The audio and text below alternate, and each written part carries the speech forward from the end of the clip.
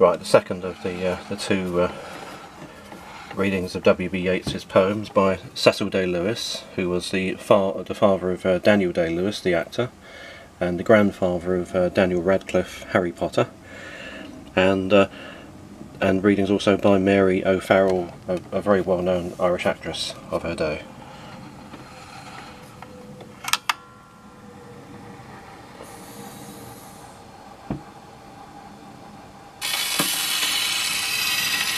I've heard that hysterical women say they're sick of the palace and fiddle bow, of poets that are always gay.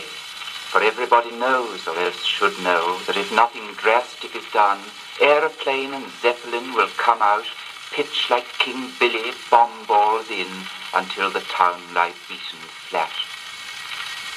All perform their tragic play.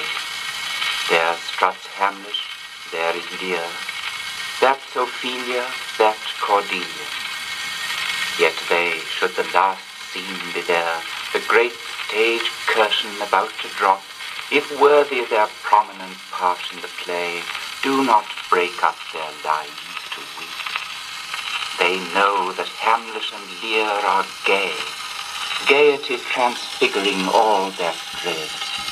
All men have aimed at, found and lost, blackout, heaven blazing into the head, tragedy wrought to its uttermost. Though Hamlet rambles and Lear rages, and all the drop scenes drop at once upon 100,000 stages, it cannot grow by an inch or an ounce. On their own feet they came, or on shipboard, camelback, horseback, assback, muleback, old civilizations put to the sword. Then they in their wisdom went to wreck.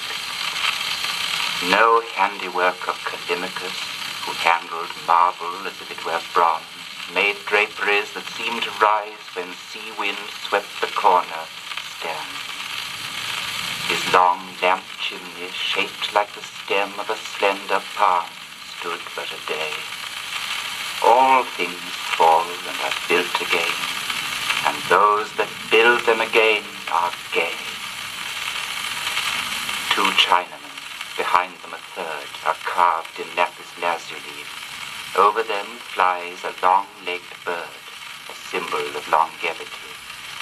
The third, doubtless a serving man, carries a musical instrument.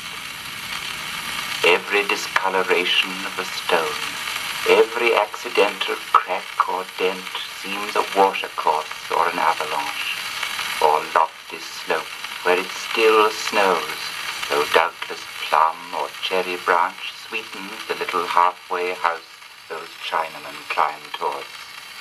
And I delight to imagine them seated there.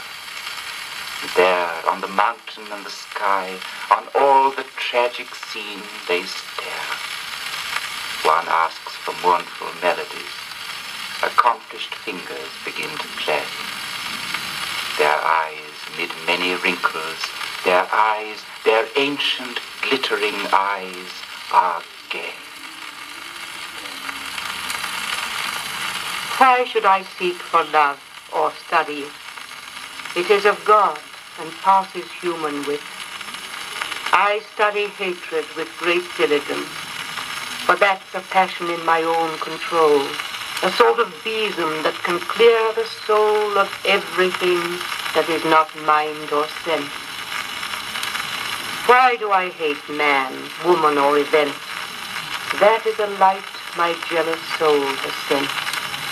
From terror and deception freed, it can discover impurities, can show at last how soul may walk when all such things are past, how soul could walk before such things began. Then my delivered soul herself shall learn a darker knowledge, and in hatred turn from every thought of God mankind has had. Thought is a garment, and the soul's a bride, that cannot in that trash and tinsel hide.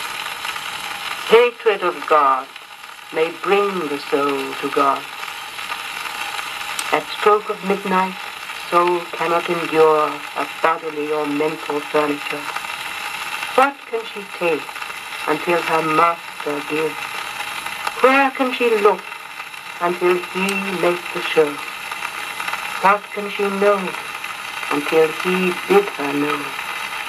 How can she live till in her blood he lives?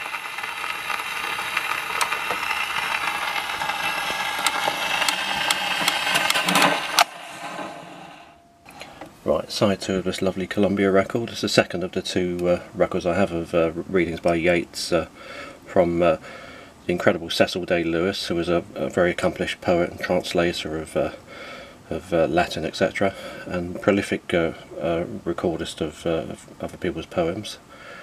And Mary O'Farrell, accomplished Irish actress, and reading Sailing to Byzantium and Byzantium.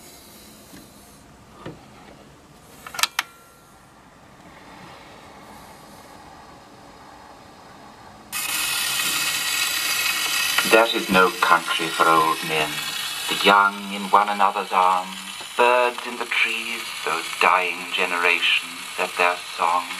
The salmon falls, the mackerel crowded seas, fish, flesh or fowl, commend all summer long whatever is begotten, born and dies. Caught in that sensual music, all neglect monuments of unaging intellect. An aged man is but a paltry thing, a tattered coat upon a stick, unless soul clap its hands and sing, and louder sing for every tatter in its mortal dress.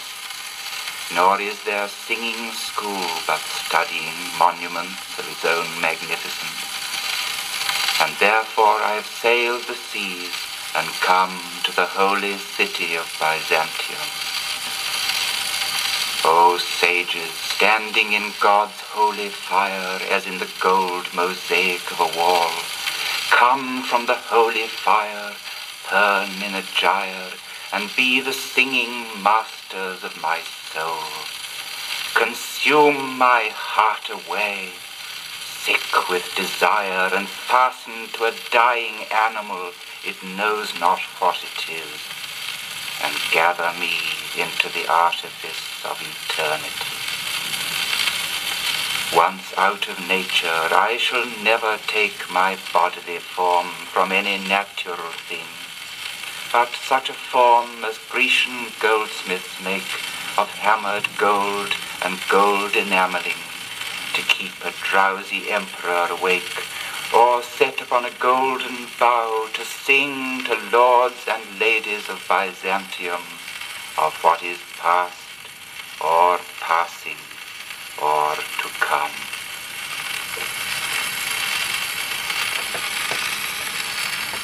The unpurged images of day recede. The emperor's drunken soldiery are abed.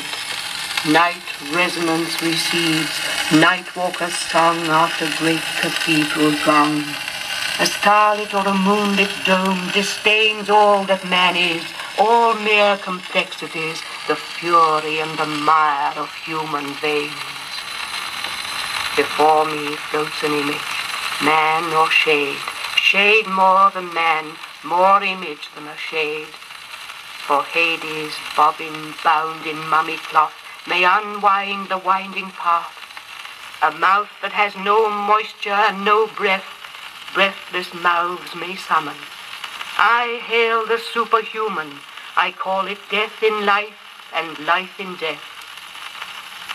Miracle, bird or golden handiwork, more miracle than bird or handiwork, planted on the starlit golden bough, can like the cocks of Hades crow, or by the moon embittered, scorn aloud in glory of changeless metal, common bird or petal, and all complexities of mire or blood.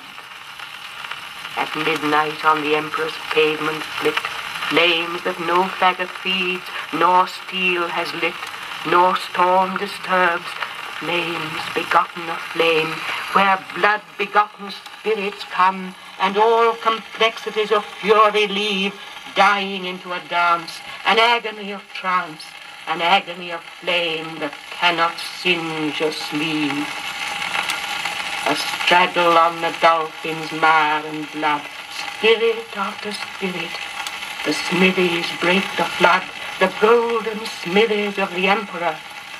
Marbles of the dancing floor, break bitter furies of complexity, those images that yet fresh images beget.